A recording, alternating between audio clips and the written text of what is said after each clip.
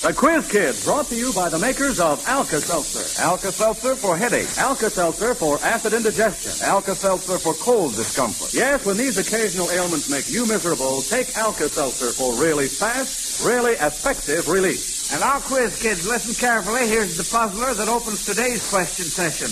We've been hearing a lot about the new look in the last year, but what wild animal has always had the new look? There's that tricky one. Can you folks at home answer it? Well, you'll have to be on your toes to beat these youngsters. And here they are, the Quiz Kids.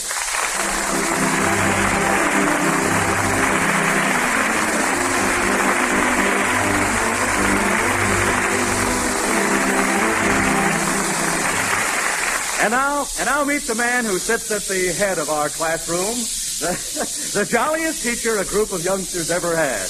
Our chief quizzer himself, Joe Kelly.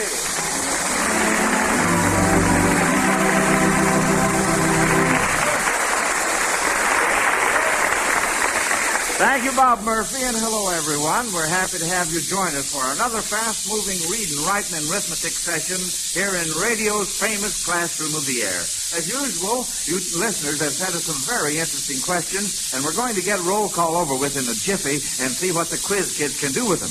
All right, children, are you ready? Here we go with roll call. Joel? I'm Joel Kuberman. I'm 11 years old and departmental in the vocal school in Chicago. Patrick? I am Patrick Owenheimer. I'm 10 years old and in 6th at the Fort Dearborn School in Chicago. Lonnie? I'm Lonnie Lundy. I'm 12 years old and in the 7th grade at Lincoln School in Park Ridge, Illinois. Jack?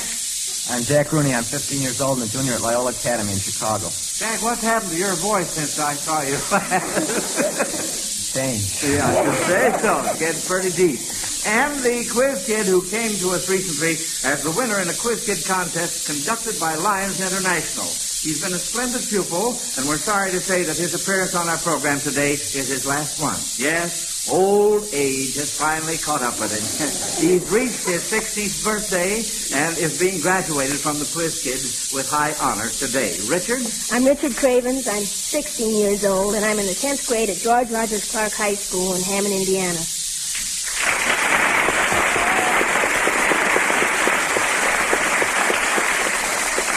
Now back to that first tricky question from Mary T. Blumenthal of Rock Island, Illinois. We've been hearing a lot about the new look in the last year, but what wild animal has always had the new look? We have 3 hands up, and Patrick's hand was first. Pat? Well, I think that would be a pangolin, which has long folds on its skin that reach almost down to its feet and enable it to glide. Well, when it closes up in front of it, it looks like a dress hanging down. That's a cute answer, Pat, but this wild animal definitely has a new look. Lonnie?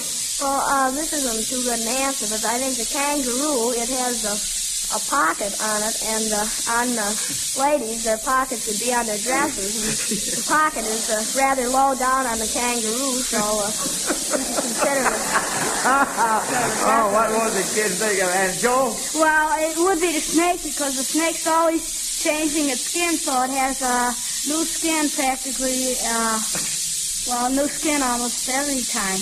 Well, it's always shedding its skin and growing a new one on. Well, that's true. Let's see what Jack has to offer. Oh, well, the purpose of the new look is primarily to cover more of the body, I think, and the turtle's been pretty good at that for years now. Well, I'll tell you all gave me some very cute answers, but the wild animal that has always had the new look is the GNU, the new. I said definitely. Well, that's a miss. It's too bad. That was a little far-fetched, though, this answer. But then, of course, that's the way we start out sometimes. So I'm going to call that a miss, and that means that Mary T. Blumenthal of Rock Island, Illinois, gets a big $239.50 Zenith radio phonograph combination right away. That's always Alka-Seltzer's reward when the quiz kids miss your question. If they answer correctly, Alka-Seltzer sends you one of those fine Zenith transoceanic portable radios in a handsome luggage case. So get those questions in, folks. Send them to Quiz Kids Chicago. Well, let's try this question from Martha K. Kramer of New York City. If you kids were traveling between the following cities in Germany, would you be going from one occupied zone to another, or would you be staying within the same zone? if you traveled from Stuttgart to Hamburg? Joel? Well, they're both in the American zone. Well, you'd be in the same zone. You stay in the same zone, Jack? Hamburg is in the British zone. That's And right. I think Stuttgart is in the French or American zone. It's in the south of Germany, I think. Well, it's in southwest Germany. I don't think it wouldn't be in the same zone. I know that. Well, all right. Now, you said the American or French zone. Which do you definitely French. say? Huh? French. That's wrong, Ronnie. American. You Huh? travel to the American. That's right. You'd cross from the American zone into the British zone. Stuttgart is in the American zone, and Hamburg is in the British zone. Well, if you went from Leipzig to Nuremberg, Jack? You would be traveling from the Russian zone to the American zone. That's right, because Leipzig is in the Leipzig Russian is in zone. the Russian zone. Nuremberg is in the American zone. That's right. Uh-huh. Now, I have a rather unusual assignment here for you quiz kids. Betty Gibbons of Chino, California wants you to compose a singing commercial. And since we have all boys in the class today, she wants the product to be something for the ladies. So, you are advertising QK perfume. You know, QK for quiz kids. QK perfume, and you must use the melody in the first 4 lines of the opera aria, the Toreador song from Carmen. Now, our organist, Howard Peterson, will play the melody for you so that you will have the music well in mind, and then you can get to work and write your imaginary singing commercial while you are answering questions, and I'll call on you a little bit later on. Howard, let's have the part of the melody that the kids are to use.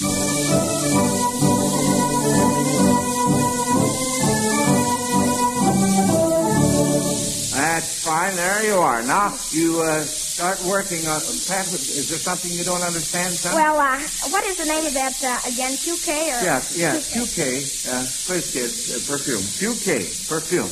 Richard? That be 4 lines, or can it be 2 lines? Well, it has to go along with the part of the music we just heard. Well, wait a minute. I'm going to give you a little more chance, see. I'll call on you kids a little bit later on.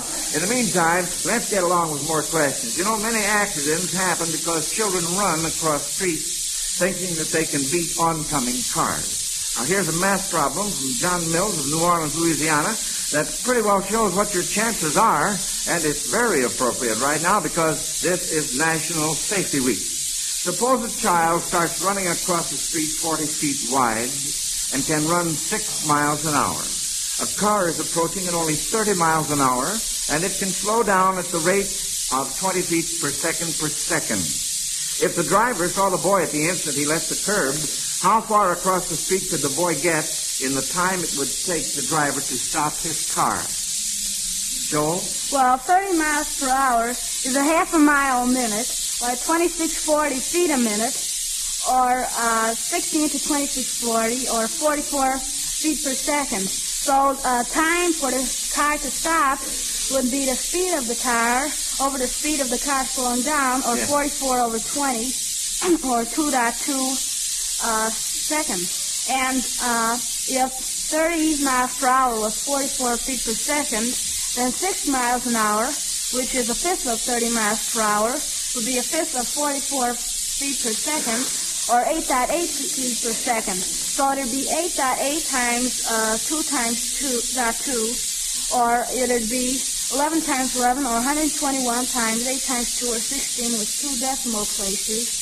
1,600 plus 336, or 19.36 feet, which isn't even halfway across the street. That's right. Absolutely right. That's wonderful.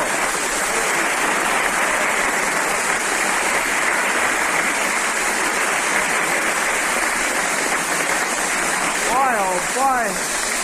What a question and what an answer. And now here's Bob Murphy with a timely observation about the weather. With all the folks who are having colds right now, it seems as though we carried that cold-catching season right over from winter into spring. But you know, getting relief from that cold that may have caught up with you is as easy as ABC. I mean the ABCs of Alka-Seltzer's cold comfort treatment, of course, and they read like this. A, Alka-Seltzer. Start taking it at once for fast relief from that feverish, ache-in-every-bone feeling. B, be wise. Beware of drafts. Be sure to get more rest than usual. Eat and dress sensibly. And C means comfort. The comfort an Alka-Seltzer gargle can give that sore, raspy throat caused by your cold. Easy? You bet. Easy to remember, easy to follow, and you'll surely welcome the ease Alka-Seltzer can give to much of your cold distress. So try it. You'll find when you're caught with a cold, Alka-Seltzer can be worth its weight in gold. All right, kids, here we go with more questions. Mrs. Louise Rich of Oroville, California, is always hearing that the Greeks have a word for it, but never hears what it is. So just to help out, Mrs. Rich, can you youngsters give 3 things the Greeks have a word for and tell what the words are? Jack? Well, first of all, they have a word for word, and that's logos, logu. And they have a word for virtue, that's arete, aretes. They have a word for truth, aletheia.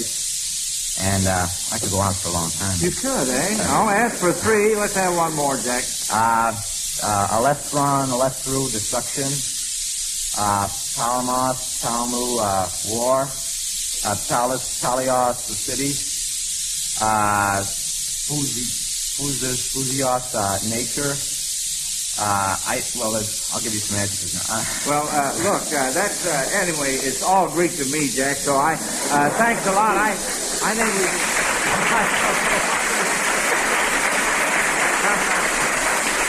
Here's a geography question from George Hill of Bremerton, Washington, that really sounds hard to me. If you were piloting a boat up each of these rivers and had orders to unload your cargo at the largest city on the river, at what city would you dock? Now, first, if you were sailing up the Ohio River. Jack? Pittsburgh, Pennsylvania. Pittsburgh, Pennsylvania, that's correct. How about the Dnieper River? Lonnie? I believe that would be Moscow.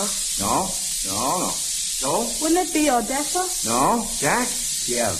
Yep, that's right. Yep, Russia. And how about the Po River?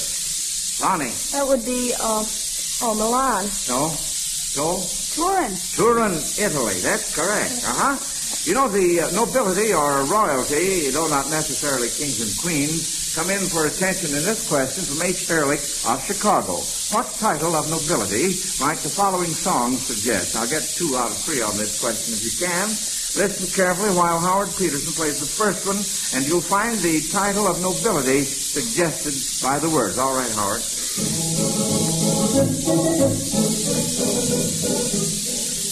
Patrick? Well, that's 10 little Indian boys, and that would be chief, an Indian chief. Well, that's a very good answer. Or it might be an Indian Raja.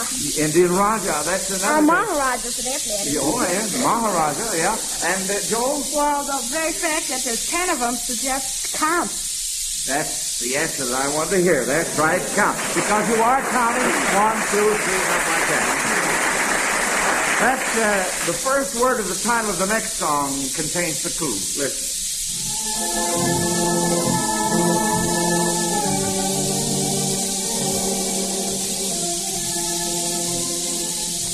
All right, children, what's the name of that tune? The first word is the clue word. You give up on that one? Well, I'm going to tell you, Hands Across the Table is the name of the selection. So that's, Jack? I thought it was Hands Across the Table, but I couldn't think of any nobility. Oh, I'm sorry that you didn't speak up, Jack. Pat? Well, this may be a little far-fetched. That might be Hans is a German name, and it might be a German king. Well, that's a cute answer. Richard? Well, when you think of hands, you think of your palm, and so you have these desert maharajas or desert princes. Yes, you mean sheep like that. Yes. Mm-hmm. Well, found in areas where palm trees are. I'll tell you, I was thinking of a slang word for hands. Lonnie? Well, Duke. Duke, yeah, that's what I was thinking about. Well, you have a chance to say this question now. You gave me one, and you couldn't answer the other one, so let's see if we can get this last one. In the last one, pay particular attention to the last word of the title, which has to do with royalty.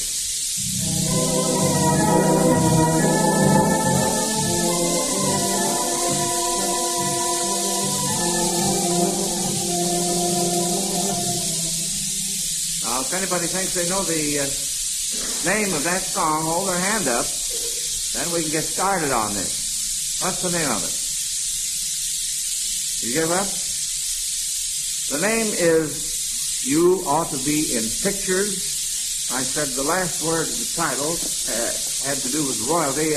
Well, when you think of pictures, you think of a movie queen. Well... so you have a queen as the royalty. That's all right. That's a good answer. I was... Joel? Well, picture, generally outside a picture theater, you see a marquee, sort of be a marquee. That's a very good answer. That's right. I was thinking, now, when you think of pictures, what develops in your mind about the word Pat? Well, photo maybe, but I don't think... Well, no. I was thinking of print. P-R-I-N-T-S. Well...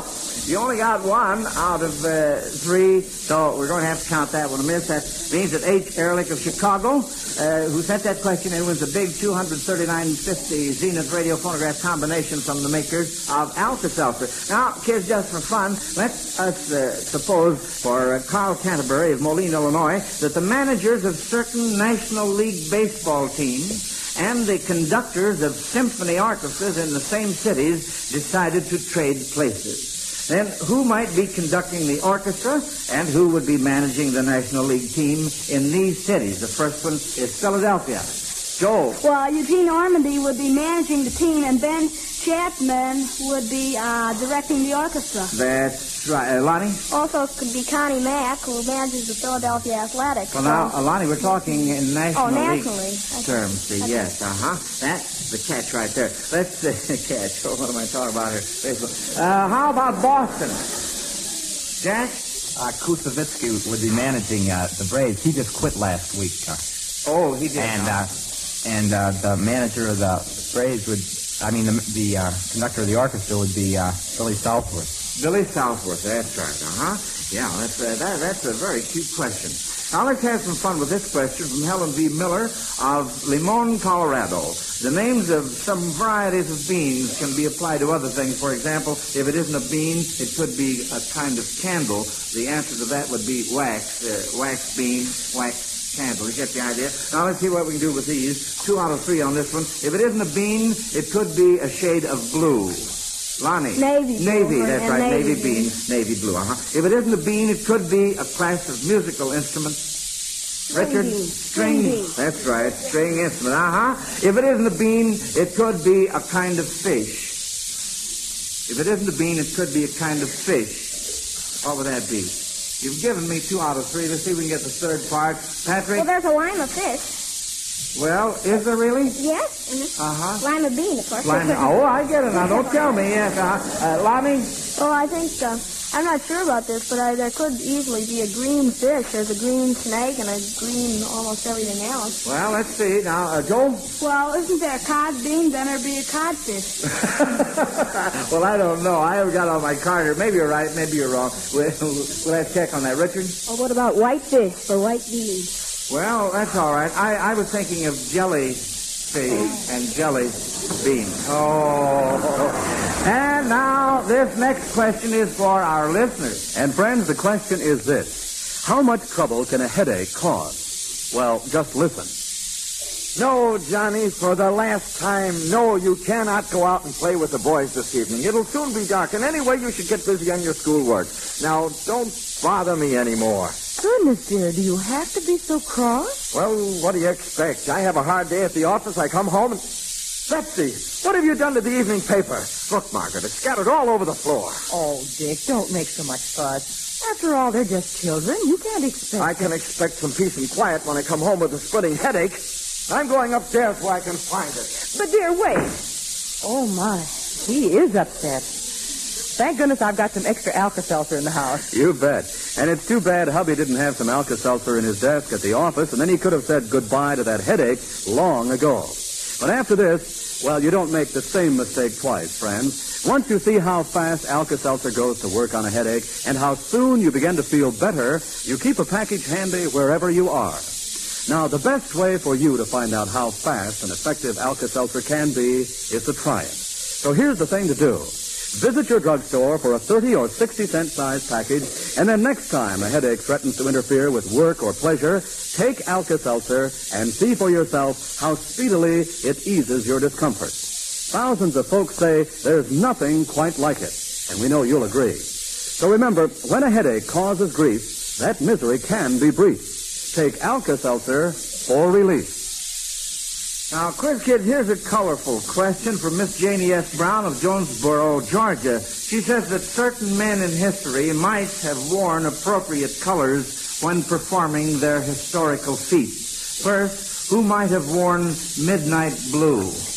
Lonnie? The Midnight Ride of Paul Revere. That's could right. Be Paul Revere. That's right. Listen, my children. This is the anniversary of his ride. That's right, Lonnie. It was in 1775, his ride, April 18th. 173 years ago tonight, midnight. Mm-hmm. Very good. Now, who might have worn apple green? Lonnie again. Well, it could be Johnny Appleseed, who could was be, an that's right. Ohio pioneer who threw apple seeds. Yes, And Richard? I believe that could also be Robin Hood, since he had the green protective coloring while he was in the forest. Well, I think it was a different color green other than apple green. Was it Lincoln green, wasn't it, or something like that? Joel? Well, it could be William Tell. William Tell. That's a very good one. That's right. Now, here's the question I've been waiting for. It is now time to hear those stupendous commercials that you quiz kids have been composing during the program. Let's see. You were to write a singing commercial for QK Perfume and use the melody in the first 4 lines of the Toreador song from the opera Carmen. Now, this ought to be a lot of fun. Who wants to start it off? Richard? I'll start. QK Perfume is the best in the land. It contains extract of roses and zinnias, and it helps you get your man. Wonderful.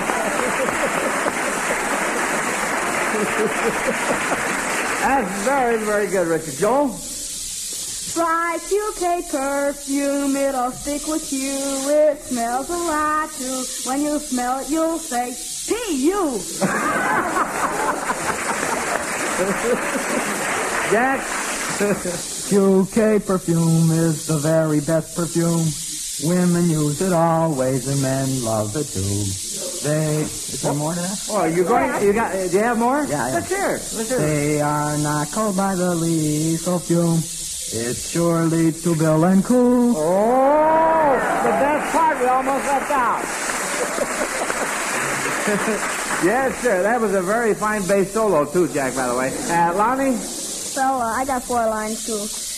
QK Perfume makes the lady swoon. QK Perfume, QK Perfume. It has a most delightful smell. She will say that it's smell, or you will say that it's swell. That's swell, yeah, that is swell. And Patrick. Well, every please use QK every night and day to make your sweetheart swoon. Use QK Perfume. Well, that's fine, pal. Now, those were all good. Yes, sir, those were all very, very fine. Now, this question is from Mrs. Vernon Lundeen of Renovo, Pennsylvania. What does one of you quiz kids have in common with the author of the Uncle Remus stories? Lonnie? Joel Chandler Harris, that is. And that's Joel Kupperman. That's right. They both have the same first name, Joel. Fulton Castleberry of Ekalaka, Montana, is often impressed by the remarkable things that children of your age do today, but he points out that we're apt to forget there were remarkable children in the past, too. He asks what unusual things each of the following did when he was a quiz kid age. First one is David Farragut back in 1810. Patrick? Well, didn't Farragut, he was a naval hero. I don't remember exactly what... Well, he was a little boy when this particular thing happened, see. Joel? Well, he was a midshipman on the Essex, and when the Essex captured British ship, he was chosen captain, and he was captain of the ship, and he brought it into port. Yes, and he was only 12 years old. That's very, very good. At the time that he entered the United States Navy as a midshipman, he was 9 years old. But that's a very good answer you gave me there. How about the next one here? Stephen, the French shepherd lad, back in 1212. Joel? Well, he led the Children's Crusade. That's right. That's absolutely right. Now, Peg Pyle of South Bend, Indiana, says we hear a lot today about a third party, but in fiction, who was the third party in each of the following groups? First, Dora, David, and whom? Pat? Well, that would be Nancy, I think it was. No. That was in David Copperfield. Well, you're in the right book, but you've given me the wrong name. Dora, David, and whom? Joel? Agnes. Agnes. What was her last name? Well, I believe it was, I don't know. Really beside the point. The name was Warwick. Agnes. And, Dora's last name was Fenlow, and David's last name, of course, was Copperfield. That's right, How about Rowena, Athelstan of Koningsberg, and Patrick? Well, that would be Ivanhoe. Ivanhoe. That's right, Ivanhoe. That would be the third party. Alice Woodruff of Los Angeles wants you kids to make up some two-line jingles in which you rhyme the name of a person with the name of a city. For example, you might say, let's see if I can take one real quick here. I saw Hattie in Cincinnati. You know, that's the idea. Jack? I saw John in Bonn. John in Bonn? Well, what city are you? Bonn in Germany. There's a city, Bonn in Germany. Oh, I beg your pardon. B-O-N-N-E. I wasn't looking that far. Lonnie? B-O-W-N-N, I believe the spelling of it is. Then also it could be John in Boston. That's not too good, though. Well, that's all right. That's the general Also idea. John in Plymouth Town. Or Plymouth Town, anything with a town in it. Yes, Patrick? I saw Agnes in Los Angeles. Joel?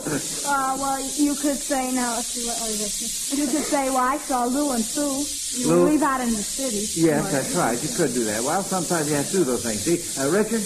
You could say, I saw Pierre in Pierre, because there's a city Pierre and there's a boy's name Pierre. You could say, I saw Mary in Gary. Mary and Gary, that's right. I saw Harris in Paris. Harris in Paris. Say, we're certainly hopping around here, Lonnie. Well, getting back to what Richard was doing about like Pierre for Pierre, there could be I saw Bismarck in Bismarck, or I saw Lou in San Lou, which is short for St. Louis, of course. Yes, And all right, Jack? and Bill in Louisville. That's what I was saying. Bill in Louisville, yes. In Berlin, and Mary in Tipperary. Mary Tipperary. Joel? Well, getting back to what Richard started, you could say, well, I saw Nancy and Nancy, that's in France. Oh, I see. Pat? Well, then I saw Roscoe in Moscow. Roscoe, Moscow.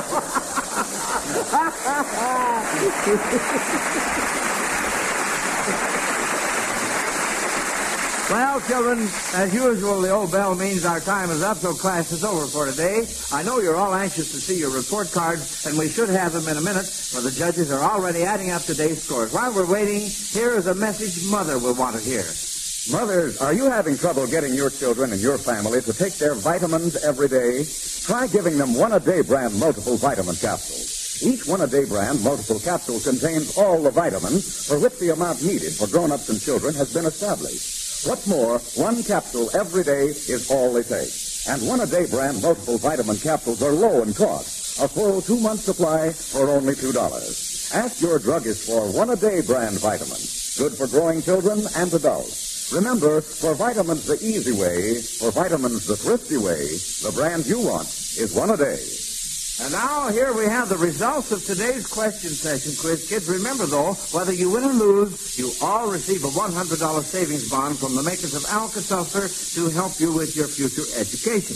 Now then, here are your report cards. The judges say our entire class missed 2 questions this afternoon, and except for Richard Cravens, who is graduating today, Joel is first, Jack second, and Lonnie third. So you 3 will report to class next Sunday to compete with David Prohaska, age 11, and a new quiz kid, Nancy McClary, age 12. And we hope to see all the listeners' desks occupied, too, so plan to be with us. Won't you, friends? So until next week, then, same time, same station, this is Joe Kelly dismissing the quiz kids. Goodbye, kids. Bye, Kelly.